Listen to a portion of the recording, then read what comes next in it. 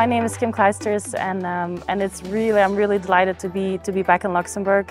I've been coming to play tennis here for many years, but to be able to get a tour and to see all the historical monuments, but also a lot of the new buildings, and to be here in the Muda Museum is really exciting.